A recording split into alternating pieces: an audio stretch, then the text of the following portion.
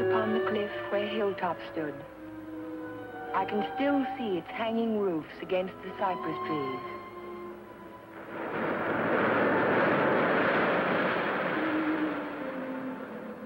But Hilltop is no more.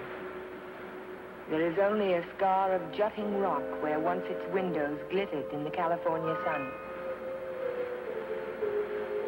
My Aunt Amelia's house still stands next door. I was a welcome guest within its walls, but to me it will always be a house of fear. I was afraid that Sunday morning in September. I was afraid before the doorbell rang.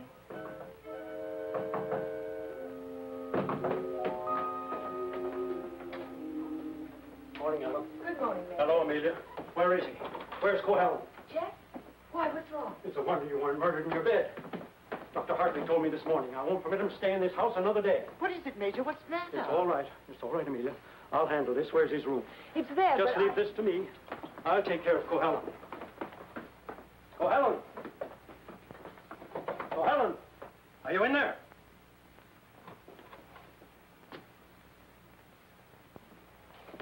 He's gone. He can't be. He said last night...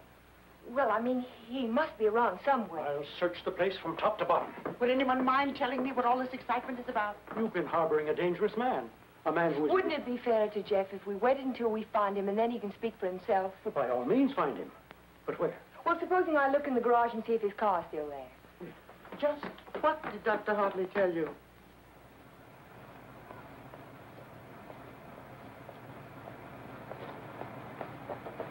Jeff?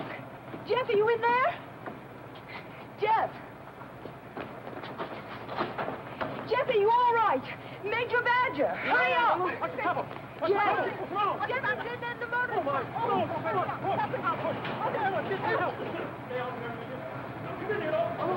We haven't seen a little boy. Gotta get him out in the air. Amelia, phone for an ambulance. Yes, I will. Come on, Ellen. Right grab away. his shoulders. You grab his legs. You get him out in the air.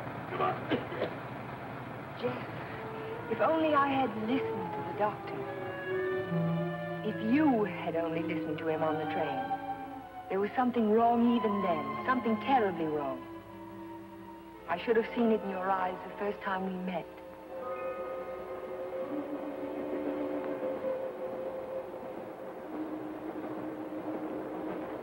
Well, hello, Jeff. Oh, hello, Doc. Patient in Los Angeles, or were you just doing the town? Oh, medical dinner at the Biltmore last night. What have you been up to? I spent a couple of days at the General Hospital. Those dizzy spells again? Nothing serious, I hope. When I need a doctor, I'll come to see you. I was getting some technical stuff for the Veterans Hospital I'm working on. Didn't I hear somewhere that Ben Shepherd donated the land for it? That's right. Join me in a cup of coffee?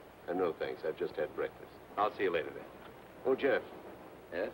I don't like those recurring periods of depression of yours. Why don't you come in and let me give you a checkup? One of these days.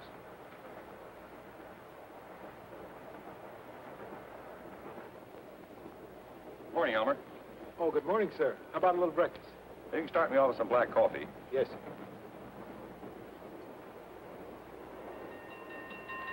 May I?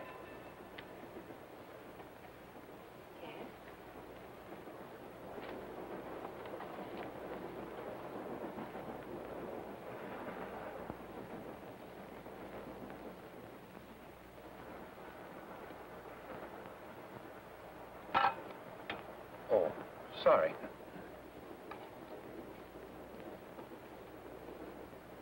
Go ahead, throw it. I'll just save the train from being wrecked. By throwing salt over your shoulder? Oh, by showing proper respect to the powers of darkness. Powers of darkness. What have we here? A disbeliever? Let's see what the tea leaves say about you. Your coffee, sir. Oh, thank you. There's a trick my grandmother taught me. She learned it from an old witch in Ireland. And so you've been drinking coffee ever since? That's beside the point. I see your name scribbled on the bottom of the cup. It starts with an L, doesn't it? It does not. Ah, but it does. The tea leaves never lie. I see it now. L-N. Your name is Ellen. Isn't it? Yes. You'll not be so quick to scoff now, will you? Now, let's see where you're from. I see a large body of water. Not so large as an ocean, but the next thing to it. Now, what could that be? Lake Superior. It's the largest lake in America. And you're from Lake Superior? From Minnesota. Now we'll go into your destination. It's Pine Cliff, of course. You wouldn't be on this train. But where in Pine Cliff? I see here an old woman and the letter A. Now, let me see. The old woman is standing in the garden and she's talking to her neighbor. So you're going to the city, she says. What train will you be coming back on? Saturday's train, he says. Then you'll have a pleasant companion, she says, for my niece Ellen is coming to visit me and she'll be on Saturday's train. You see, the tea leaves never lie. And neither do the tea bags. But how will I know her, I says to Amelia. Sure, now, she says, just look around the parlor car and the prettiest girl there, that'll be Ellen Foster. You're a real Irishman, aren't you? You've obviously kissed the blonde down. Kissed it, she says. I wear it on my watch fob. And just from what part of Ireland do you come? Flatbush.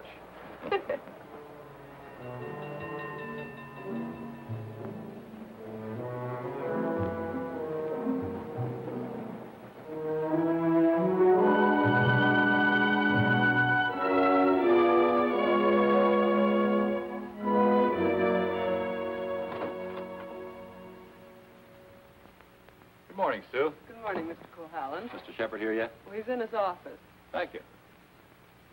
I think this would be an ideal site for the beach club, don't you, Keith? Yeah, it certainly would, Ben. Busy, Ben?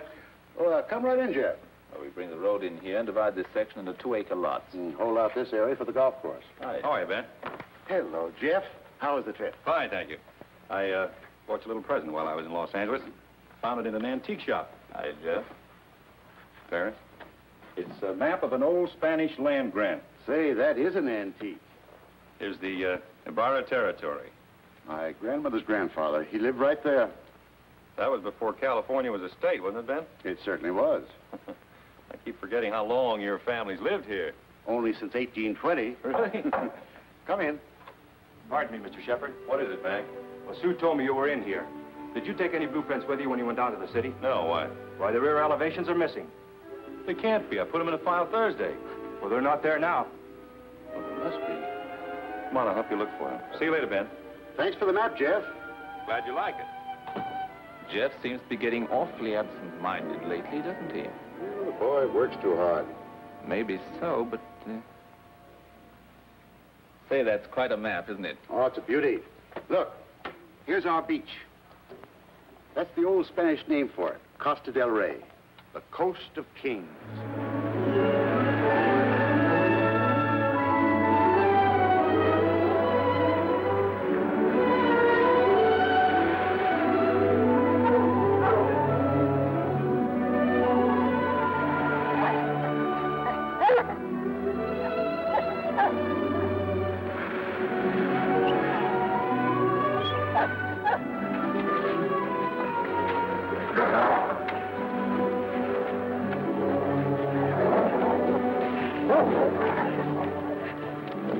Down, mister, down. Don't be afraid of him. He won't hurt you. Well, I hope he didn't tear your coat. oh, no, it's all right. I don't know what got into him. He never barks at people. He seemed to think I was an intruder. Oh, yes. Of course, that must be it. Is this a private beach? Oh, no. It's just that there was someone who used to sun here beside this rock. Well, I'll forgive him this time. I must say you own a very particular dog. I don't own him exactly. They own me. Shamrock and Mr. O'Grady. Mr. O'Grady? Isn't that an odd name for a German Shepherd? Well, it's Herr von Gradenstein on his papers. I translate it. Well, I guess I ought to go home. I'll walk along with you.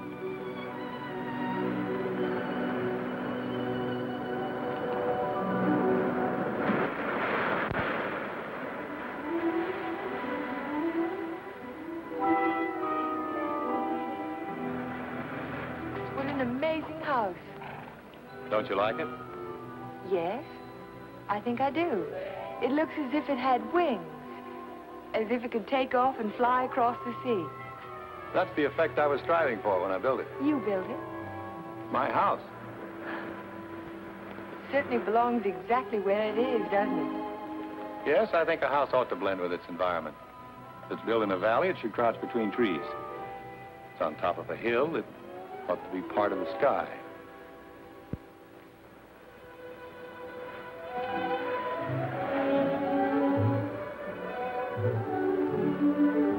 As soon as I put Shamrock up, I'll walk the rest of the way with you. It's nice of you to insist. Isn't it? I'm beginning to like your house more and more. You can't take it all in at the first glance, can you? No, it's like some people that way, I guess. You have to know them a while. Like you, for instance? Yes, I suppose that's true of me, too. We don't have houses like that in Minnesota. Do you mind if I take a closer look at it? I thought you said you were late. Oh, another 10 minutes won't matter.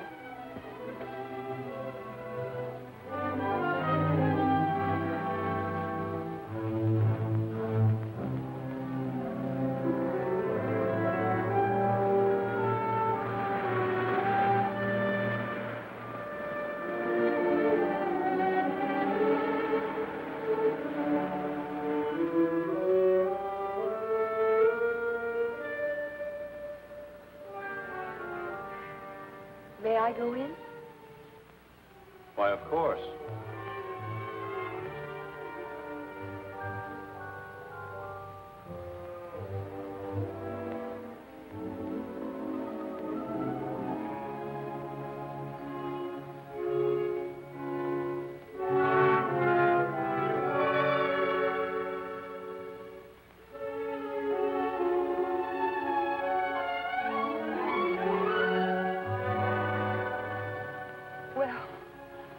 I just don't know what to say.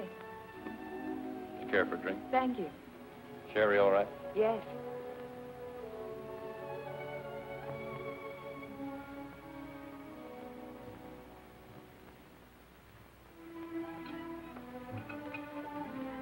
What an unusual picture.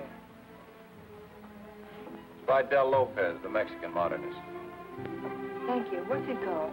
Doesn't have a name. What does it suggest to you? Well, it's not real, but then it's not real either. It might be a garden in a dream. Might be. Or he dreamed of the girl who belonged in the garden. That's pretty good. And then she became more important than the garden, and perhaps that's why she's out of proportion. Perhaps she did. Perhaps that's why a woman gets out of proportion to a man. I really don't know anything about modern art. There isn't anything to know about it. It's like music. Its form doesn't have to copy nature to please the senses. Or does it? We were talking about art. I was talking about figures. Are you interested in figures? I have a Sivigliano. You have a what? Sivigliano, an Italian sculptor. I bought one of his porcelains with my first fee. Would you like to see it? Yes, I would. Where is it? Over by the window. Come on, I'll show it to you. This is my good luck charm. It's called Ho Tai, the Chinese goddess of chance. Sivigliano always...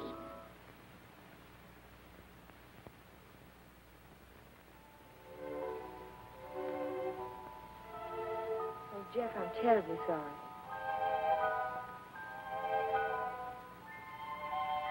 Can it be mended? No, it's beyond mending. Well, Aunt Amelia may be worrying about me. I suppose I should go home. Yes, I suppose you should.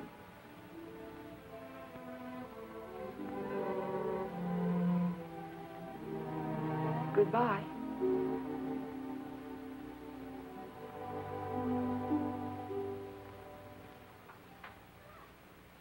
Good afternoon, Luella. Hello, Miss Foster. Is Aunt Amelia at home? I didn't see her go out. Ellen. Oh, hello, Aunt Amelia. Were you afraid I was lost? No, I was sure you could take care of yourself. But it was getting late, and I was afraid you'd forgotten about the dance at the country club tonight. Of course not. I just ran into Mr. Cohalan on the beach, and I stopped by his house for a glass of sherry. You were inside Hilltop? Why, yes. You don't disapprove, do you? After all, I'm a little old to need a chaperone. But no one's ever been inside Hilltop before, No one. except Jeff. It's funny. He built it for his bride. Then there's a Mrs. Cohalan. No, Vivian was killed the night before the wedding. How awful. Aunt Amelia. Yes, dear. What was she like? Vivian, she was the most beautiful girl you ever laid your eyes on. She was Ben Shepherd's daughter. Ben Shepherd. Ben owns most of Pine Cliff. That's why it was such a perfect match. Jeff was a protege of his, more like a son. And when he fell in love with Vivian, Ben was delighted. Of course, he adored Vivian, especially after her mother. Well, I shouldn't talk about her mother. It was such a scandal. Poor Ben. Aunt Amelia, you said that Vivian Shepherd was killed. Was it? It was an accident. Jeff told Ben it was bad luck to have a party before the wedding, but Ben insisted. There were so many people there. Jeff and Vivian stole away in her car, and 5 minutes later she was dead in a collision at 12 Mile Drive. You never can tell what private tragedies people have had, can you? I mean, when you first meet them. He seemed so light-hearted on the train. He can be that way sometimes. The next minute he's strange, like never inviting people into his home and never mentioning Vivian's name. I can tell you one thing, we've been pretty worried about Jeff, but the way he's been acting. Well, how would you expect him to act after a shock like that? Seeing the woman he loved killed right in front of his eyes? To wonder he didn't go out of his mind. Don't get so excited, dear. I'm sorry. And don't get too interested in Jeff Cohalan. There are other attractive men in Pine Cliff. Oh, men who aren't... Men who aren't what, Aunt Amelia? Well, after all, he has had a tragedy in his life, and it's only a year ago. Hadn't we better get dressed? Yes.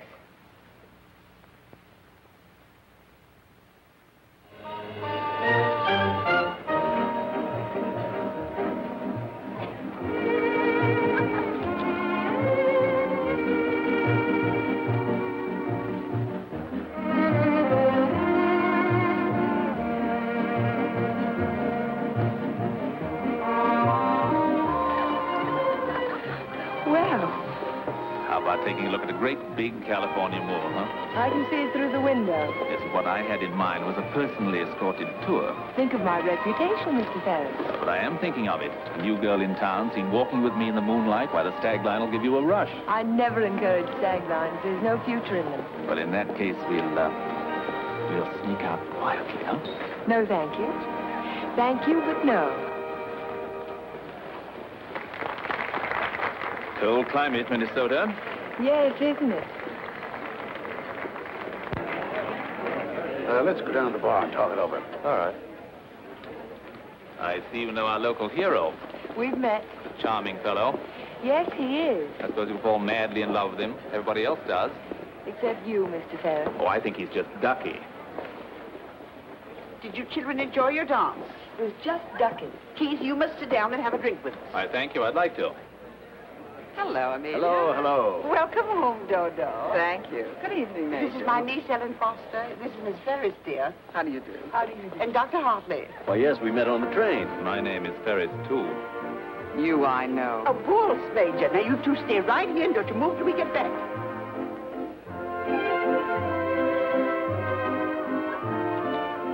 Miss Foster, the only dance I know is a waltz. Will you risk it with me? I'd love to, Dr. Hartley.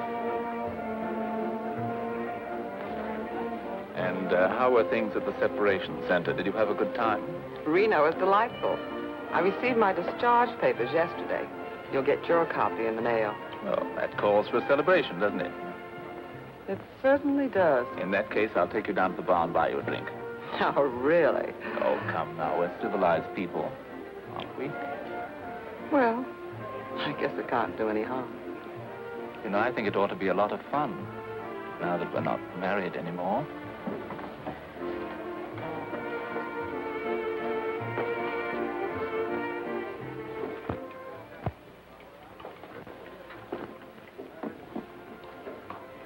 What do you think your chances are? Ben, I built more hospitals in the South Pacific in 1 year than the average architect will see in a lifetime. The only competition I'm worried about is Talbot and Talbot. Huh? Not that I can't compete with them professionally, but they seem to know how to play the political side of it. Well, that won't count here. I hope not. Anyhow, I'm indebted to you for a crack at it. I merely suggested that they invite a local architect to submit plans. Jeff, you're looking pretty seedy. Sure you haven't been working too hard? Well, it's been a pretty hectic week, Ben, but we finished up tonight. Plans are all wrapped, ready for mailing in the morning. Hello, Ben, you old darling. Hello, Dodo. Hello, Jeff. There's an admirer of yours looking for you upstairs. Who's that? A girl by the name of Foster. You seem to have made quite a score. Aren't you speaking to me, Jeff? Certainly, Dodo. How are you? Fine. Are, congratulations in order? They certainly are. We're celebrating the new freedom. See you later. Bye. I think I'll go upstairs, Ben. It's, getting a little crowded down here.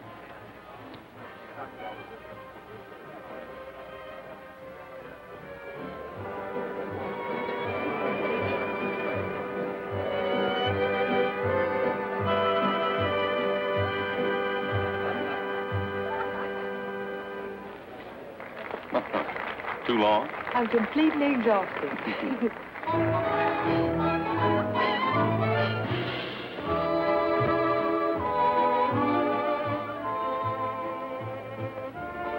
What is that song? Do you know? It's called Don't Forget Me.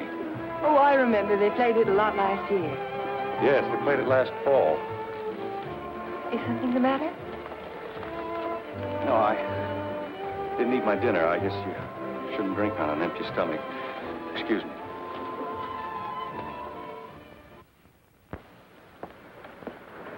Here, Butch. Such a little animal, and yet he's got an appetite as big as mine. Well, Jeff doesn't answer. Well, maybe he left early. But he looked so worried last night. Well, supposing he's ill and there's no one to take care of him. After all, dear, Jeff's a big boy now. Oh, how nice. We're invited to Ben's fiesta next week. He gives one every year. I think I'll walk over and make sure he's all right. Who, Ben? Oh, you mean Jeff?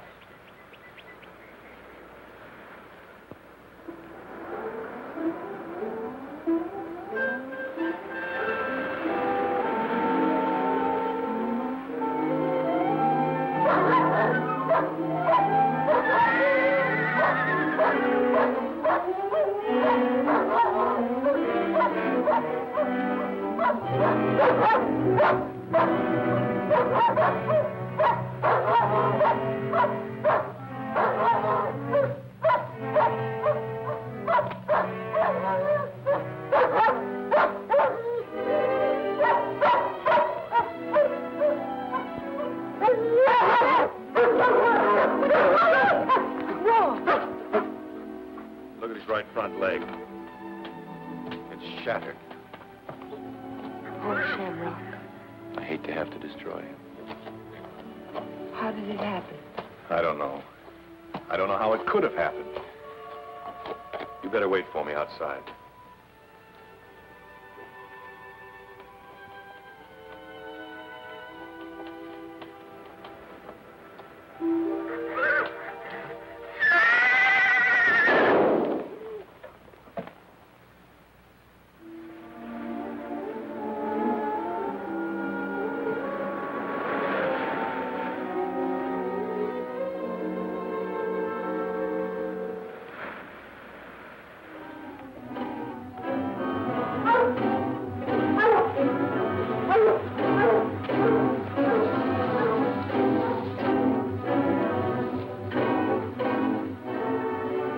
Which way he went? Who?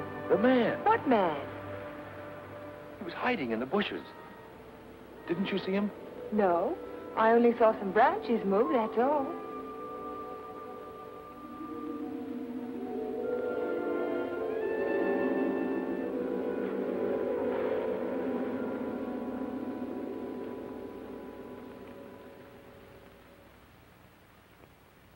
I've never seen lovelier roses. What are they called? Matador, I believe. They grow on the bush out on the terrace. Matador? Of course, after the color of the bullfighter's cape. Or the bull's blood. Jeff, I'm so sorry about Shamrock.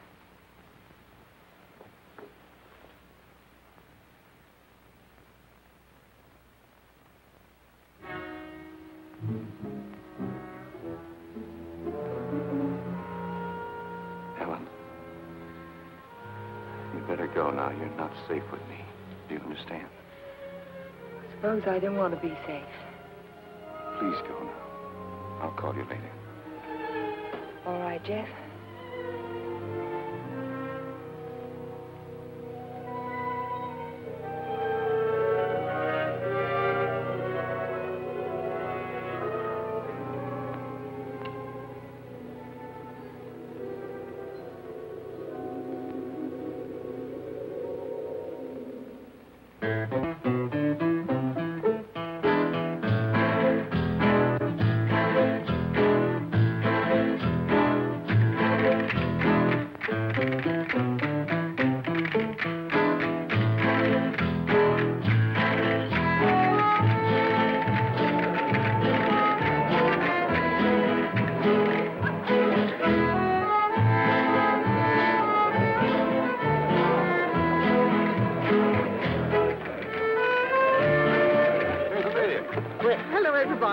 Ben, this is a wonderful park. Oh, thank you, Amelia. Tell me, have you seen the Major? Why, yes, he's right over there. Thank you. Excuse me, please. Certainly. Will you excuse me, please? All right, Ben. Yeah. Major, I wonder if you could tear yourself away from these charming people and come and speak with Mrs. Atkinson. She's dying to talk to you. You know, for a woman, I think it's age. Go ahead, tell me. What does a certified public accountant do? Especially a pretty certified public accountant. I compile actuarial tables for an accident insurance company. What are the odds against a man fracturing his arm? That sort of thing. Oh, what are the odds? 90 to 1 that you won't break your arm this year. Well, that's good. But if you do, it's 2 to 1 that it'll be the right arm. Or have you noticed that in your practice? No. What I've noticed is that my patients have all their fractures just when I'm ready to sit down to dinner.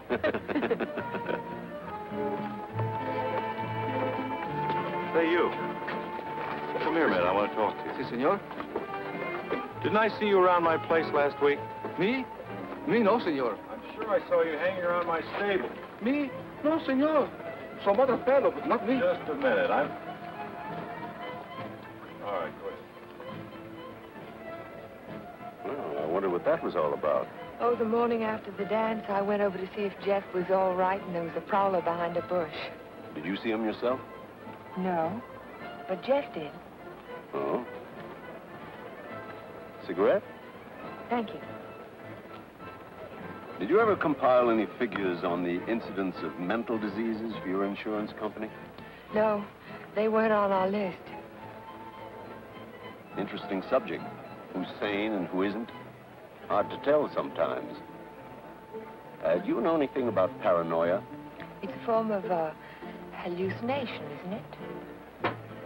Delusions of persecution.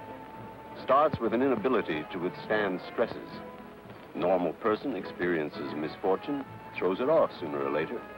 But if a person is psychotic to begin with, he may start to imagine things. He might even begin to imagine there's a conspiracy against him. That's when he gets dangerous. Do you have a specific case in mind, doctor, a person that you're treating?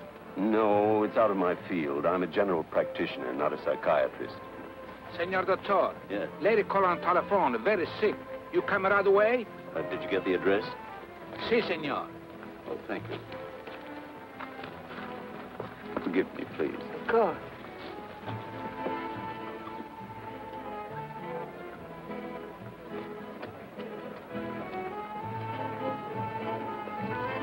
Are you sure, Jeff? Ben, I'm positive it was the same man.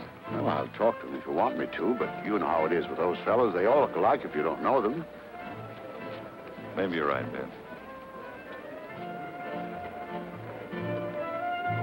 So the guy gets up and he says, Keith, you take a powder. Well, the guy was bigger than I. What could I do?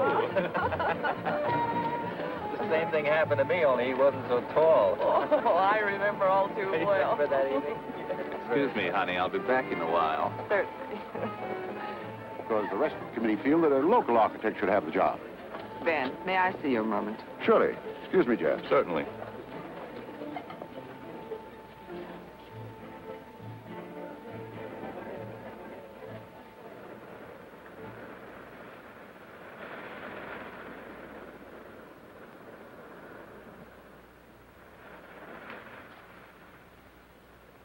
Well, if it isn't Miss Icicle from Minnesota. Good evening, Mr. Ferris. Call me Keith. It was nice of you to find this secluded spot. Huh? Are you always this way when you've been drinking? Oh, now, this Miss Prim and Proper business didn't fool me for a minute. I spotted you the first night. Don't. You don't have to pretend, honey. Just relax and enjoy it. Stop it. You kidding?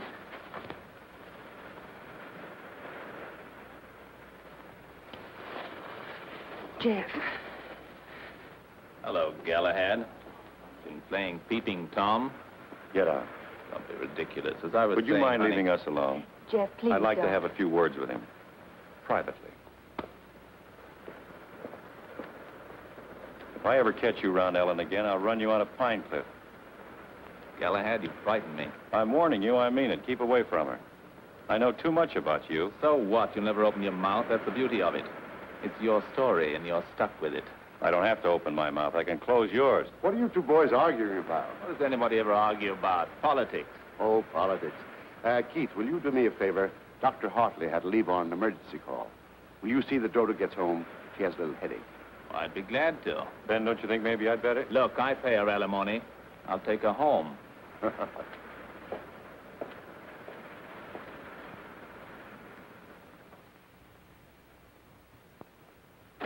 It was a lovely, lovely party, darling. I'm glad you enjoyed it. You're sure I can trust you to take her straight home? Oh, the car knows the way, Ben, all by itself. Good night, then. Oh, Ben. Yes? It might be a good idea to keep an eye on Jeff tonight. See that he doesn't drink anymore. He was getting a little out of control. Thanks, Keith. I'll watch him. Good night.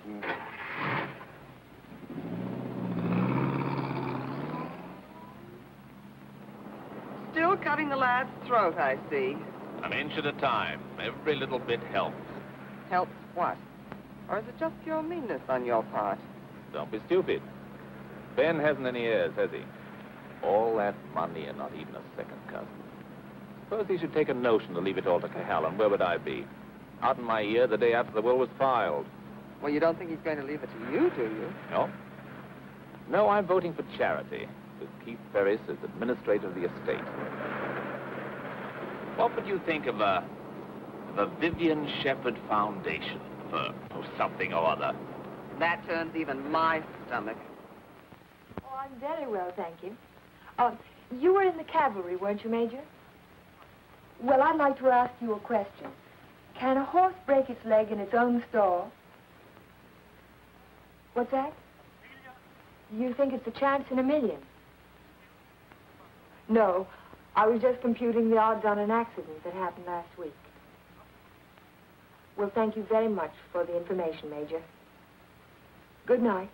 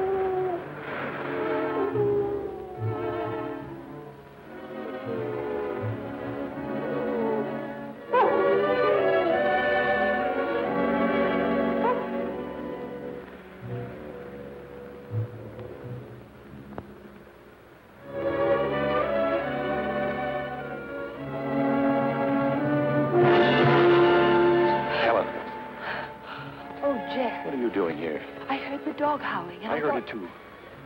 Could you tell where it came from? No.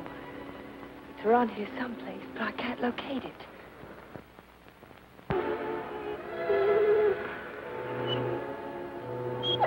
Jeff, listen.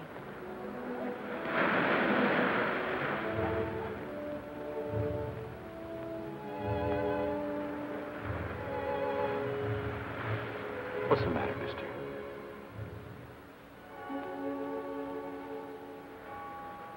He's gone. Oh, Jeff.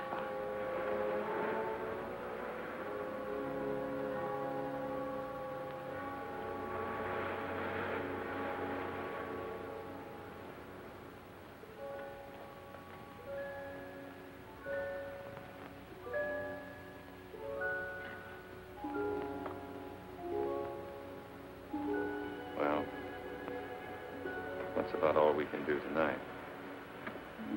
Jeff. I want to talk to you. Well, not now. I'm sorry, I didn't mean to be rude, but I'm just not in the mood for conversation. You have to listen. It's important.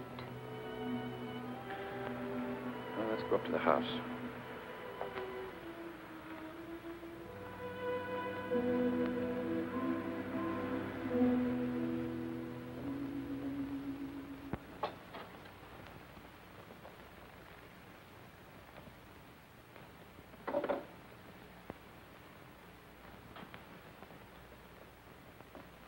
All right, let's have it. I talked to Major Badger tonight. He can't understand how Shamrock could break his leg in his own stall. Well, he hasn't anything on me. I can't understand it either. Unless it's bad luck. Don't call it luck, Jeff. What would you call it? I'm not sure. A few days ago, this rose was on your matador bush. It was alive and beautiful. Now it's dead. Was that bad luck, or was it cause and effect? You picked it, so it died. I didn't pick it. The whole bush died overnight for no reason. There must be a reason. There's always a reason for everything. Is there? Maybe you can give me a reason for this. Take a good look at it. It looks different. Is it the way the light hits it? It isn't the light, it's the colors. Look at it again. Oh, I see what you mean. They faded, haven't they? All the life's gone out of it. Your rose bush died. Your painting fades. But have you ever had a common, ordinary fall, Jeff? What do you mean? 65% of all accidents are falls. Falls down a flight of steps, falls out of a tree, falls off a ladder, or in a bathtub. But nothing of that sort ever happens to you. It's too ordinary. Your kind of accident has to be unique. What are you driving at? Your bad luck, Jeff. It's a little too bad to be true. Your porcelain figure fell off the table while nobody was in the house. Shamrock broke his leg while he was in his own stall. Now your picture fades. It's too bizarre, Jeff. The impossible can happen, but not over and over again. Are you trying to tell me they didn't happen? No, they happened all right, but it wasn't luck. Can't you see the pattern that runs through all your accidents? Shamrock, Mr. O'Grady, your picture, your statue, your rose bush, and the collision on the highway last year. That's when it all began. 6 accidents, and every one of them killed something you loved. Do you know what the mathematical odds are against a run like that? 1 billion to 1. Are you telling me they weren't accidents at all? No, I'm only trying to tell you that lightning can strike twice in the same place, Jeff, but not 6 times. You mean you think that all of these things have been planned by someone? Someone who hates you, who's trying to destroy you. Who could it be, Jeff? I don't know. We'll find out. We'll go back to the beginning, the night that Vivian was killed. We'll talk to the policeman who reported the accident. We'll find the garage they took the car to. We'll ask 1,000 questions about the accident and about Vivian. Ellen. We'll start tomorrow morning. We'll look for witnesses. Ellen, wait a minute. Perhaps the ambulance driver will remember something. I'll find him and I'll talk to him. You won't talk to anyone. Well, why? Why won't I? Because I don't want you to. But, Jeff... Listen to me. I don't want you asking questions. I don't want you investigating anything. This is my affair. I'll handle it my own way. I was only trying to help you. Well, now you've let me know where I stand. You don't want any help from me. All right, then, do it your own way. Ellen, listen to me. Just don't let any black cats cross your path. And if you see a horseshoe, pick it up and spit on it and throw it over your shoulder. That ought to take care of everything. Ellen.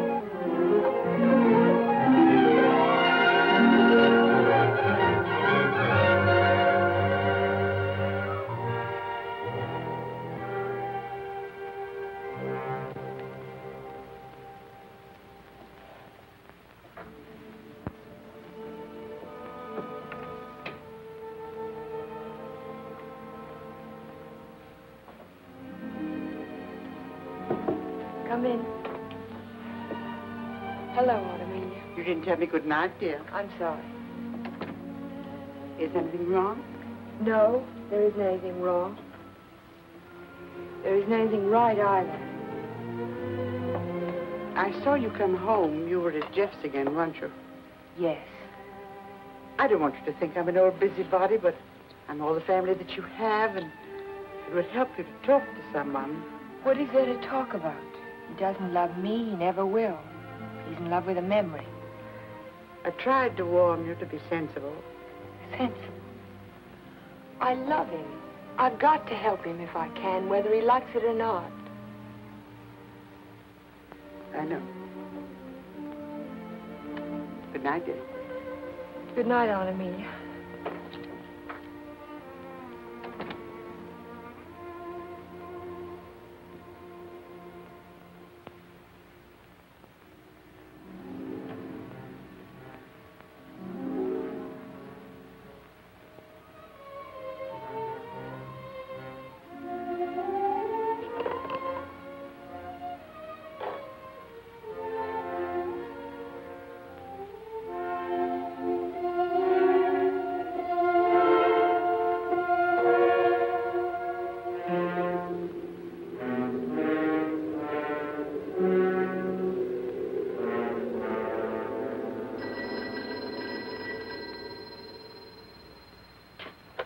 Hello? Hello, Jack. Oh, yes, Ellen. I've taken your painting to an art shop. You did what? I found out some very important information. If you come over tonight, I'll tell it to you. No, I can't tell you now. Look, I thought you understood I was going to handle this in my own way. Don't argue, Jeff. Just come on over. Goodbye. Well, what do you think? It's hard to understand why it's faded. The artist didn't use pen colors. He didn't even use tempera. There must be a reason. I would say this was painted with London watercolor. That's the best you can get. Nothing fades them except continued exposure to strong sunlight for at least a month. That's impossible. I can't imagine what caused it. Well, I tell you what I can do. I can talk to a couple of artists I know. They might have an idea. I think my best bet is to go and see Trilfeed. He's a watercolor man. He's one of the best. He ought to know everything about it. I think I'll catch him tomorrow morning. You know Trilfeed, the naturalist. He paints the dogs and horses and cows. My wife, he made a beautiful Thank you painting. very much. I'm sorry to have troubled you. Oh, no trouble at all. Oh, Miss Foster. Yes? I just remembered something. Years ago, I framed some pictures for a painter by the name of Torres, Vicente Torres. One of the paintings was an old lady playing the guitar. It was a watercolor. And it faded? The man who bought the picture took sun lamp treatments that winter, and he took it on a couch right under the painting, and he was mystified why the color faded. So Vicente found out that the rays from the sun lamp broke down the pigment. Can you remember the name of the man who owned that picture? I don't think I ever knew. It was some local man. What about the artist? Is he still in Pine Cliff? Torres? He died 5 years ago. Oh. Thank you again.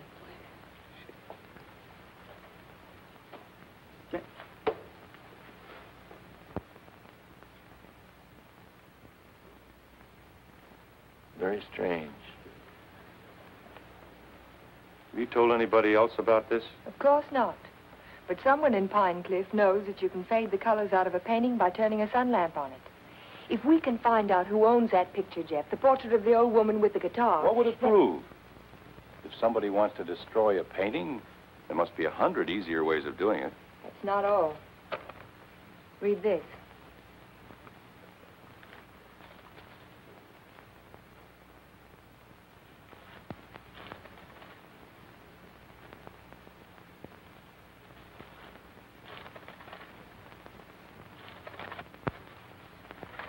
Arson? In the soil underneath the matador bush, I dug it out this morning. Enough arsenic to burn out the whole root system. It didn't get there by accident, Jeff. Someone put it there. Someone who knows how to poison a rose bush. Or a dog. Or a man's life. Would you really like to help me? You know I would. Then forget it. Forget the whole thing. But there was poison in the root system. The chemist told me. You never saw the chemist. You never heard of a portrait of an old woman with a guitar. Do you understand? No. No, I don't understand. Jeff! Jeff! Your house. Look out the window. I saw it from upstairs. What? It's burning.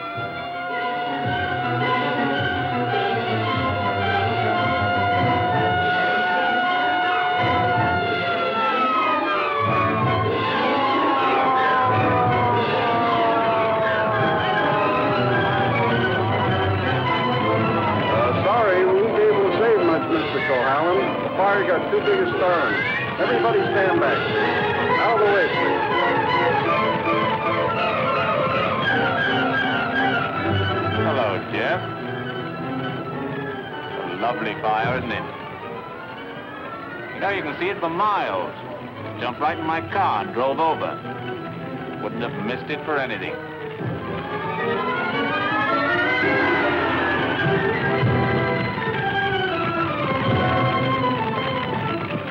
So sorry, Jeff. Such a beautiful house. I'm glad it's gone.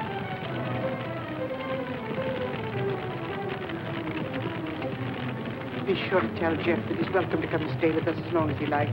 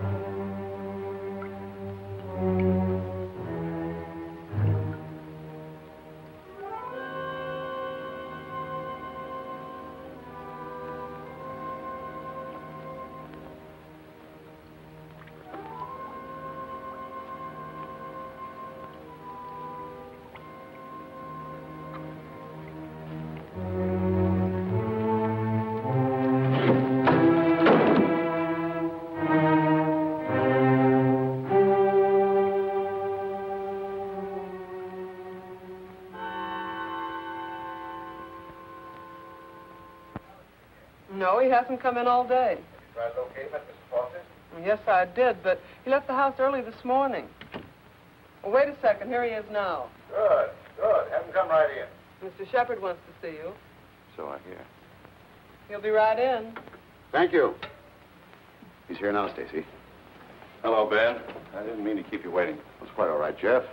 I'm terribly sorry about what happened last night. I know you are, thanks. I wouldn't bother you about anything today ordinarily, but Mr. Rogers here just came to town.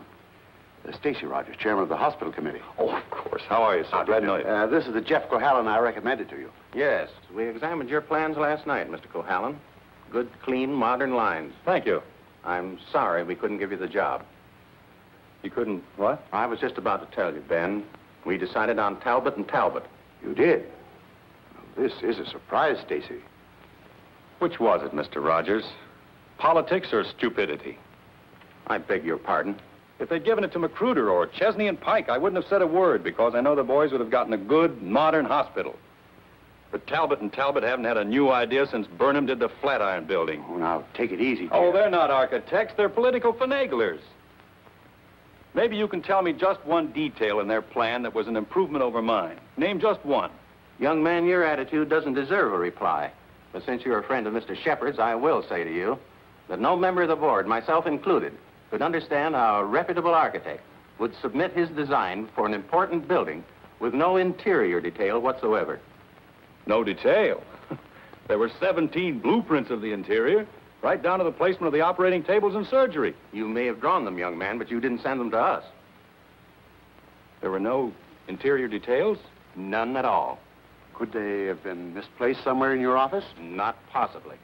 The sealed packages were opened in the presence of the entire board. Maybe you misplaced them, Jeff. You know how absent-minded you've been. Suppose you can find the duplicates. Would the board be willing to reconsider? That's impossible. The contract has already been awarded.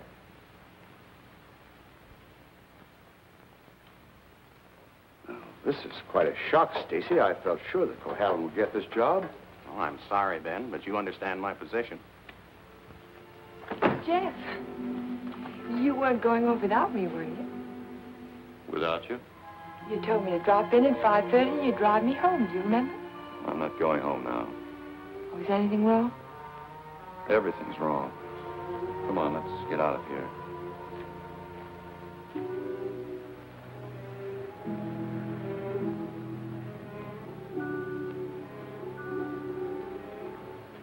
It's dreadful. A whole year's work completely wasted. Typical Cohalan luck. Don't keep calling it luck. Supposing someone took those plans out of the office and wrapped the package over again. Who'd do a thing like that? Keith would. He hates you. He hates everybody. There's something twisted inside of him. It would take a psychiatrist to explain it. And why does Mr. Shepard keep him on at the office? He doesn't know what he's like. Dodo must know. She acts as though she's still in love with him. There are women who love men like Keith. Take a psychiatrist to explain that, too. It's getting kind of late. I'd better drive you home.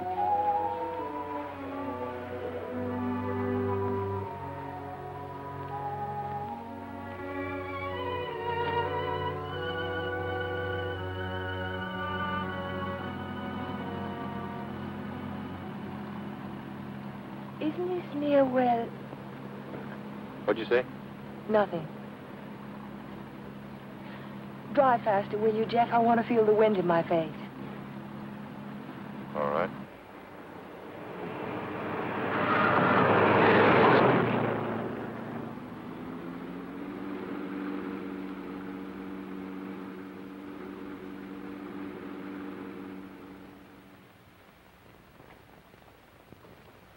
Here you are, Miss Foster. 296 Hall Street, Fall River, Massachusetts. Thank you very much, Sergeant. Just one thing more. The accident happened on 12 Mile Drive, didn't it? That's right. Just 3 miles from Pine Cliff. Thank you very much. Traffic Department. Miss Foster. Oh? Just a minute, please. Oh, Miss Foster. It's for you. For me? Hello? Miss Foster, this is Dr. Hartley. Oh, hello, Doctor. Carnovsky, did you know I was here? My office is just across the street. I saw you go into the police station as I parked my car. Are you in trouble, Miss Foster? In trouble? Why, no. I mean, not exactly. I think you better drop into my office. Can you come over right away? Well, I have a long-distance phone call to make first. Well, just as soon as you complete your call. Yes. I think I could come by in about 20 minutes. Thank you.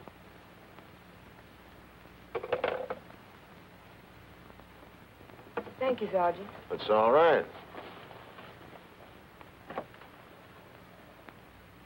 Miss Foster. Hello, Dr. Hartley. Come in. Come in. I was startled when you telephoned me at the police station. Well, I'm very glad I spotted you when I did. Why did you ask me if I was in trouble? Well, the fact is, I'm in rather an awkward position. But your aunt is getting along in years, and I didn't want to disturb her unduly, so I thought it best to discuss this matter with you. Sit down, sit down. Thank you. Yes, Doctor?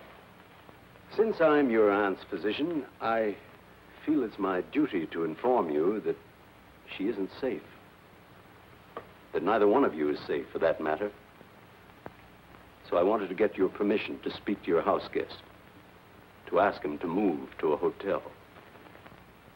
But I don't understand. What has that to do with my aunt's safety? Yes, I was afraid you'd ask me that. The fact is, you're forcing me to take an unethical action. The man isn't my patient, and even if he were... Whatever it is you're trying to say, Doctor, why don't you just go ahead and say it? Yes, you're quite correct. I'll come to the point. Let me say that I believe your house guest, Mr. Cohalan, is definitely paranoiac. He seems to have all the obvious symptoms of delusions of persecution. If that's true, then you and your aunt are in a hazardous position. Two helpless women in the same house with a man who may become dangerous at any moment. We can't allow it. May I ask you a question, Doctor? Certainly. You speak of delusions of persecution, but... Oh, delusion is imaginary, a thing that never happened. That's right. But Jeff's dog was poisoned. His house was burned down. That was no delusion. I saw it myself. Did you see the gasoline can? Gasoline can? The gasoline can the police found in the ruins of Hilltop. It was an unusual type of container. Only one store in Pine Cliff sells them. And that store sold such a can to Jeff last Monday. How do you know? The chief of police told me so this morning. But I don't see how. And that isn't all. The body of the dog was disinterred. He died of arsenic poisoning. 2 days after his master brought a package of weed out. Are you trying to tell me that Jeff burned down his own house, that he poisoned his own dog? That's impossible. No man in his right mind... Exactly. No man in his right mind. But why? Why would he do a thing like that? Listen. Listen to this.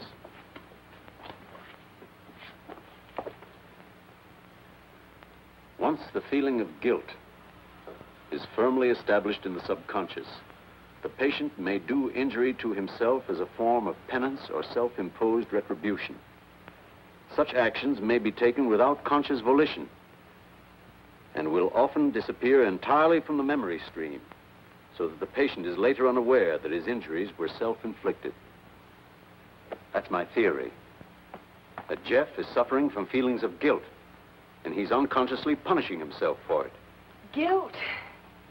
You keep talking about guilt. I don't understand you. What is he guilty of? His fiancée was killed in an automobile accident a year ago, and he was at the steering wheel at the time. It would be an unusual man who didn't reproach himself under those circumstances, even if he was blameless. And if he thought he was responsible for the death of the woman he loved, if the thought began to prey on his mind, it's rather an obvious theory, isn't it? Yes. Then I have your permission to speak to him. I'll be as tactful as possible. No, not yet. Not until Friday. Friday? I've got to have time to think about it. I'll be very careful, but promise me you won't speak to him yet. Well, I can't force my opinions on you, Miss Foster, but I must emphasize as strongly as I can that delay can be dangerous. Extremely dangerous. I'll be very, very careful, Dr. Hartley. I hope you will, Miss Foster. Thank you.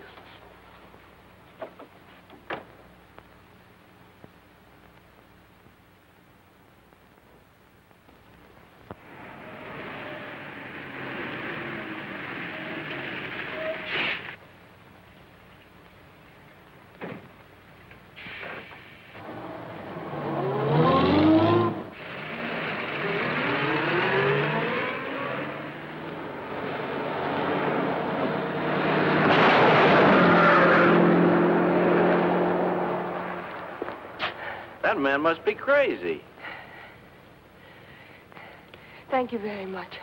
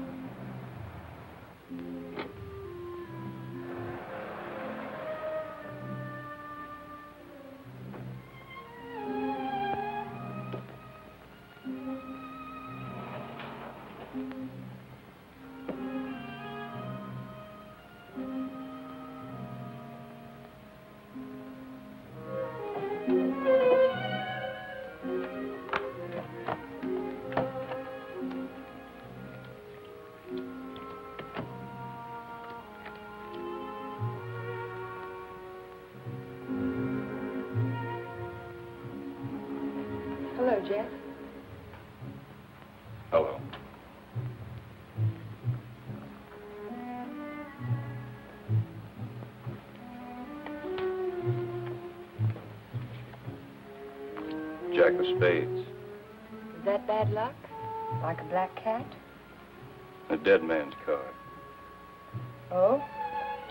Is there a card for a dead woman? The Queen of Spades. I almost drew it this afternoon. Oh, what happened? Oh, I just gotten off the bus and was waiting to cross the street, and a car nearly ran me down. It almost seemed to be trying to. Did you see the driver? No. I was too busy trying to get out of the way. What kind of a car was it?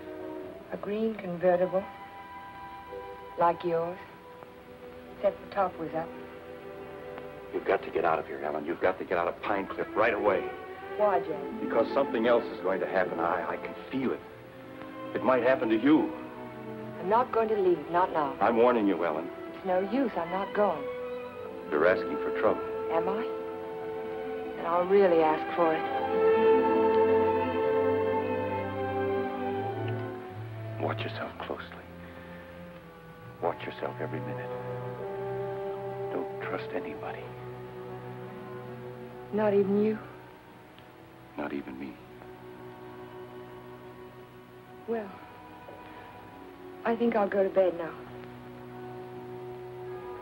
Major Badger said he'd come by in the morning and take us to church. You won't forget what I said. You be careful. I'll be careful.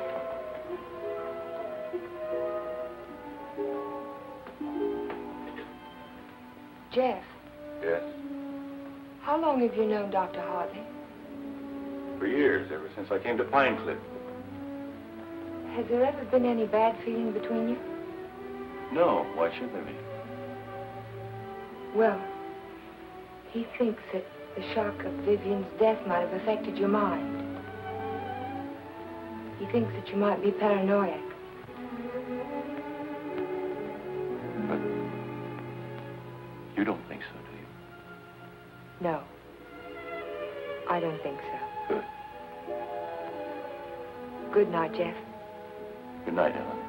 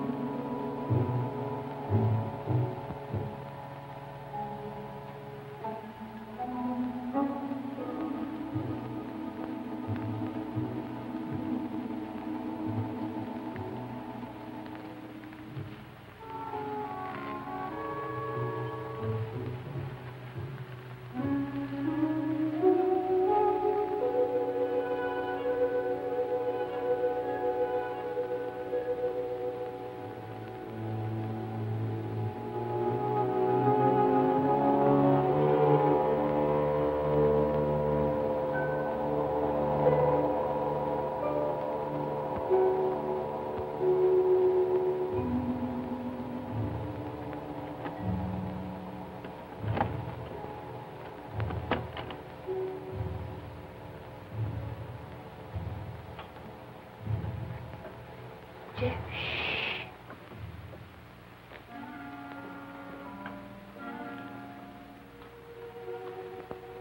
I had to see you again. I wanted you to have this. Don't be afraid to use it if you have to. I want you to wait for me tomorrow morning. Tomorrow morning? You mustn't leave the house. You mustn't leave the house without me. Promise you won't. All right, Jeff. I promise. You won't forget when Major Badger arrives? No, I won't forget. Good girl. Good night.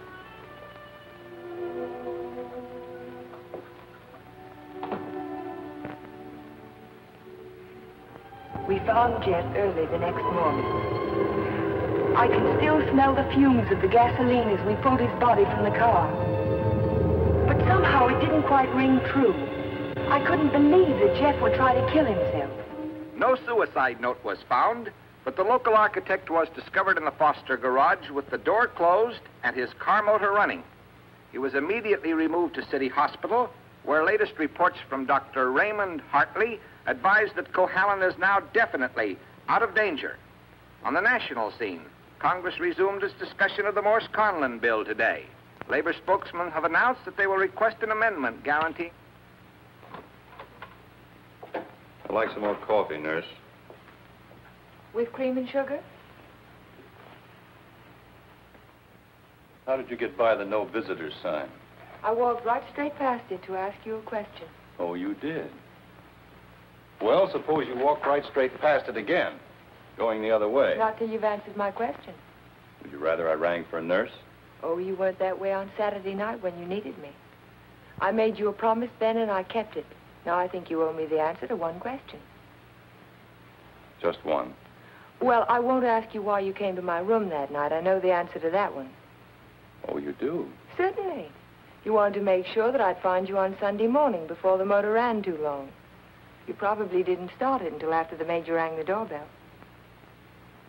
You don't miss much, do you? You counted on that, too. You knew that when we couldn't find you in your room, I'd think of looking in the garage, no thank you, to see if your car was still there. You have all the answers, haven't you? All except one.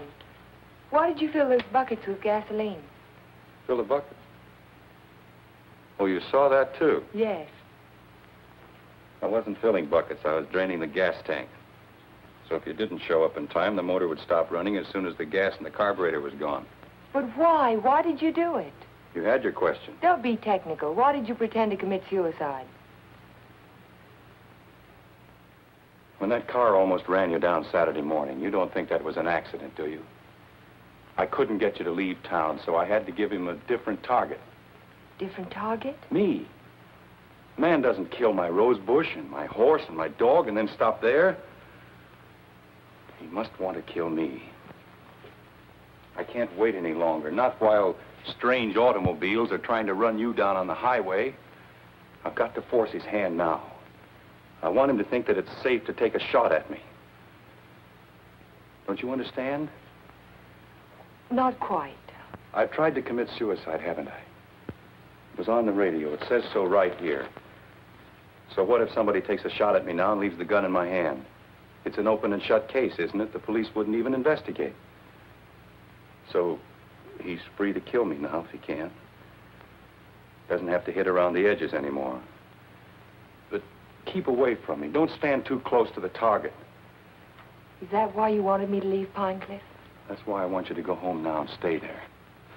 Lock the doors from the inside. If you have any visitors, don't let Aunt Amelia out of your sight.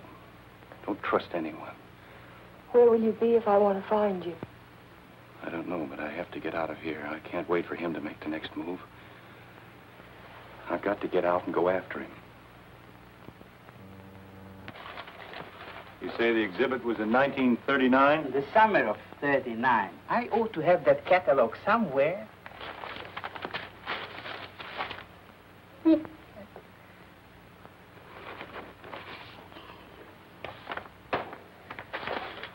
Here we are. And there's a list of all of the exhibitors in here? In the back of the book. Practically every artist who might have known Torre. Oh, yes. This is perfect. Exactly what I was looking for. Thank you. Good afternoon. Yes? Are you Mr. Strabini? Strabini? Yes, that's me. Did you ever know an artist by the name of Vincente Torres? Vincente Torres? Yes. No.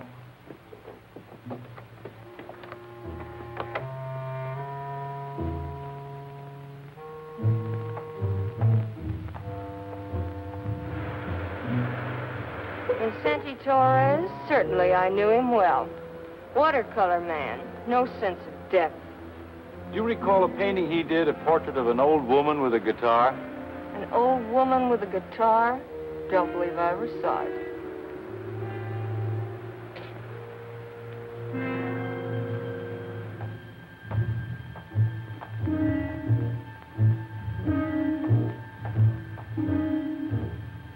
The old woman with the guitar? Yes, I remember when Torres painted it. It was during his Renoir period. Do you remember who he sold it to? Didn't know he ever found a sucker. It was a piece of tripe. Well, thank you. Not at all.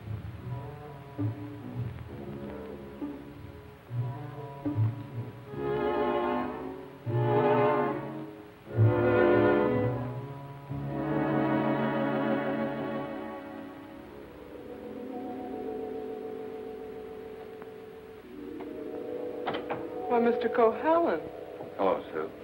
you had a few phone calls. Anything important? I don't think so. A man named Carter called. Said he was a friend of an artist that you knew. The name sounded like Boris. Was it Torres? Could be. Did he leave a number? No. He said he'd call back around 6. What's after that now? When Mr. Shepard's anxious to see you. He's still in the office. Okay.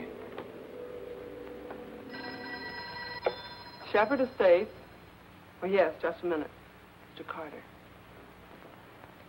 Hello? Yes, that's the man, Vincente Torres. Do you remember a watercolor he painted, a portrait of an old woman with a guitar? You do? Do you remember who bought it? You're absolutely certain? Oh, thank you. Yeah.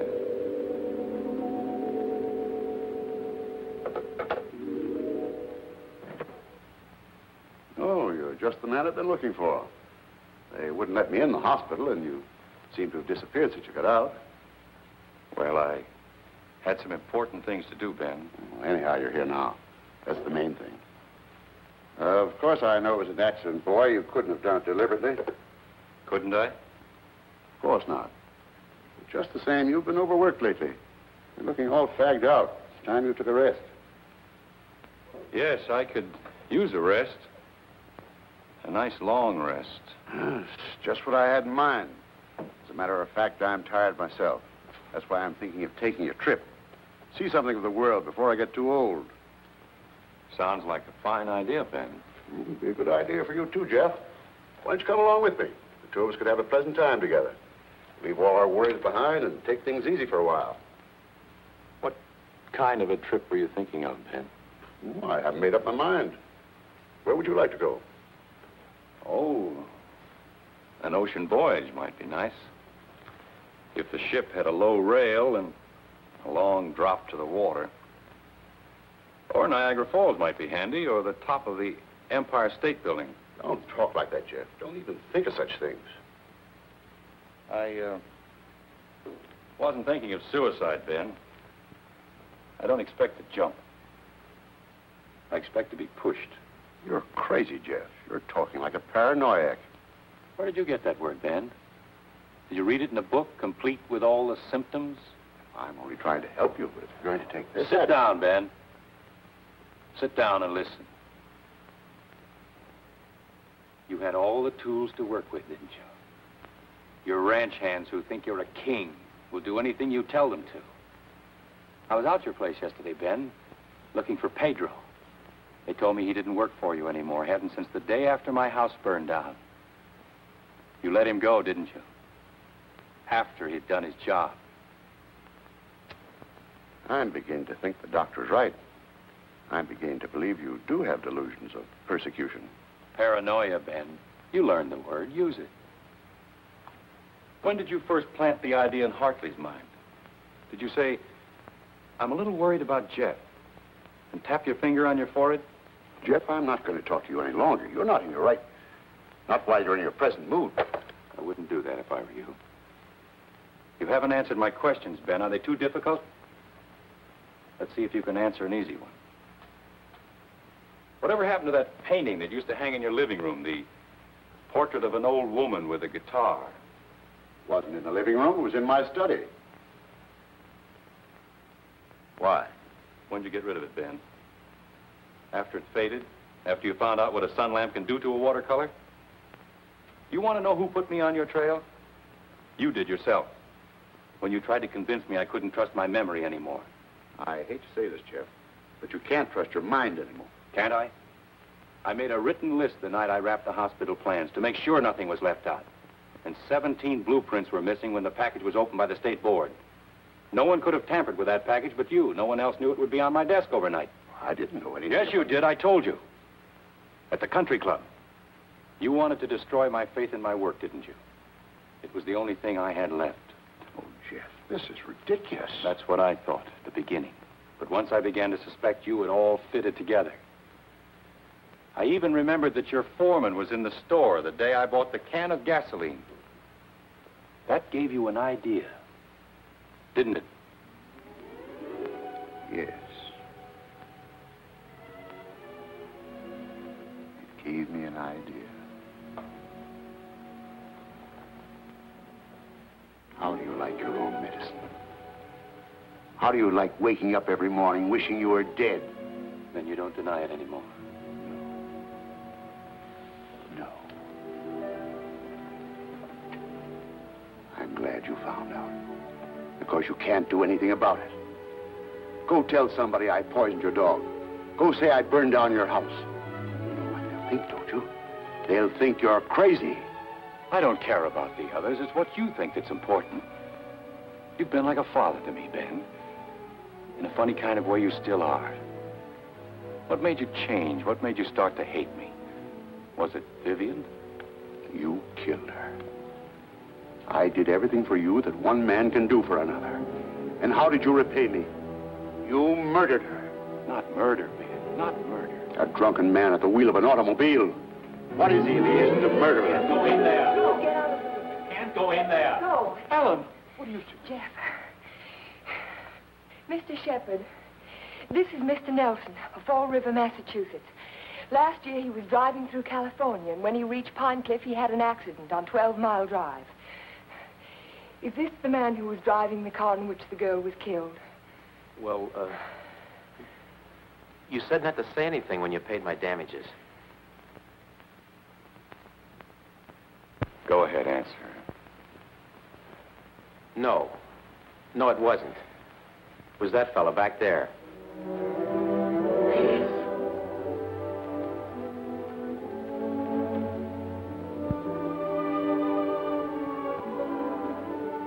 Thank you, Mr. Nelson. I tried to keep it from you, Ben. At the party you gave the night before Vivian and I were to be married, I don't know whether you remember or not, I said something to you about the room being a little stuffy. I wanted to go outside for some air. I was really looking for Vivian.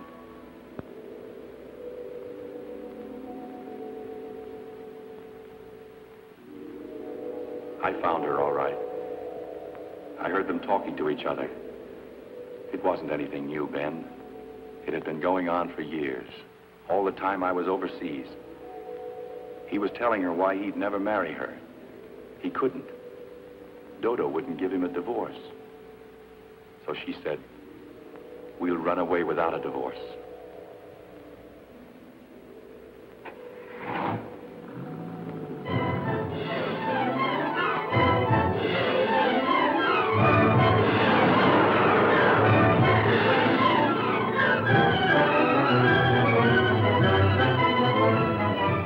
On the 12 Mile Drive.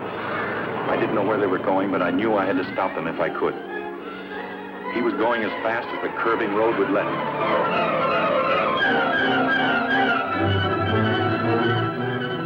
I tried to catch him, but he was driving like a madman. We were coming to the fork where 12 Mile Drive meets the highway. I saw a car approaching on the main road. Ferris didn't see the other car. I knew what was coming, but there was nothing I could do to stop it.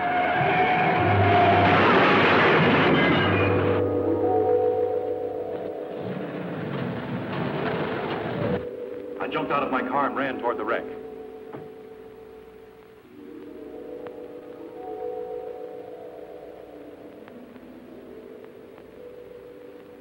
He said, do something for her. But there was nothing anyone could do for Vivian. There was only one thing left to do for anybody. I told him to take my car and get away from there.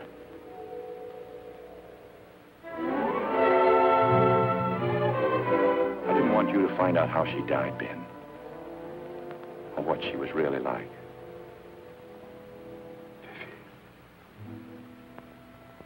Vivian.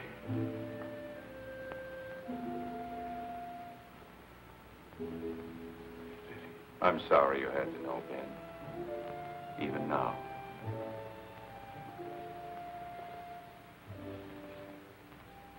Vivian, I always gave you everything you wanted from the time you were a little girl. You were all I had after your mother ran away. She was no good. I never told you that, did I? Your mother was no good. Now you want to run away, too. You're just like her. The same bad blood.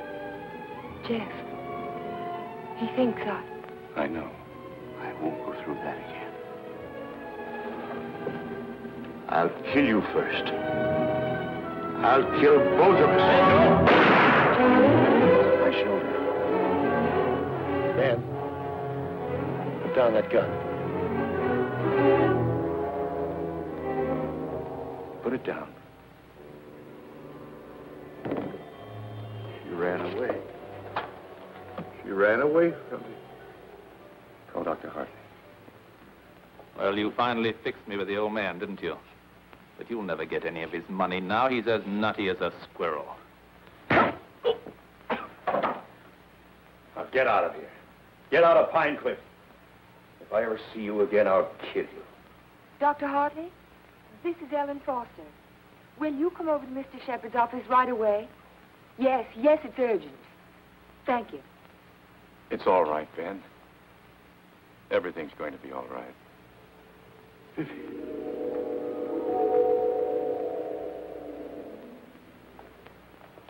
Well, Doctor, will he live? He's healing beautifully. No infection, no complications, simple perforation of the deltoid. And all the time I thought it was my shoulder. You won't need that thing anymore. Good. Yeah. He'll be as good as new in a week. Tell me about Ben. Well, Amelia, Ben was the psychopath, of course, from the beginning. I ought to have suspected it, of course. Now he's had what the psychiatrists call a catharsis. He's brought his troubles out into the open. Ellen helped to bring them out when she phoned Fall River. He'll be all right now, in time. Well, I'm very happy to hear that. Well, I hate to drag myself away, but the ill and injured are waiting. I'll see you to your car, Doctor. Bye, Ellen. Jeff? Goodbye, Dr. So long, Doc. And now, young lady, suppose you come along with me.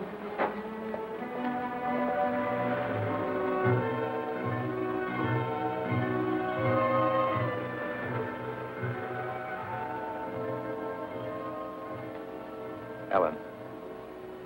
Yes, Jeff? There's something I've been wanting to ask you. Yes, Jeff? How in the world did you ever find that fellow from Fall River? Oh, I found him in the traffic accident records at the police station. What made you think of him? The way you drove your car on 12 Mile Drive the other night. You could never have driven so recklessly with me if you'd been at the wheel when Vivian was killed. Not on the same road in the same place at the same time of night. You're pretty smart, aren't you? No. Yes, you are. You're very smart. No, I'm not. Oh, yes, you are. No, because I thought that you loved her. I thought you loved her all the time. I never really loved anyone.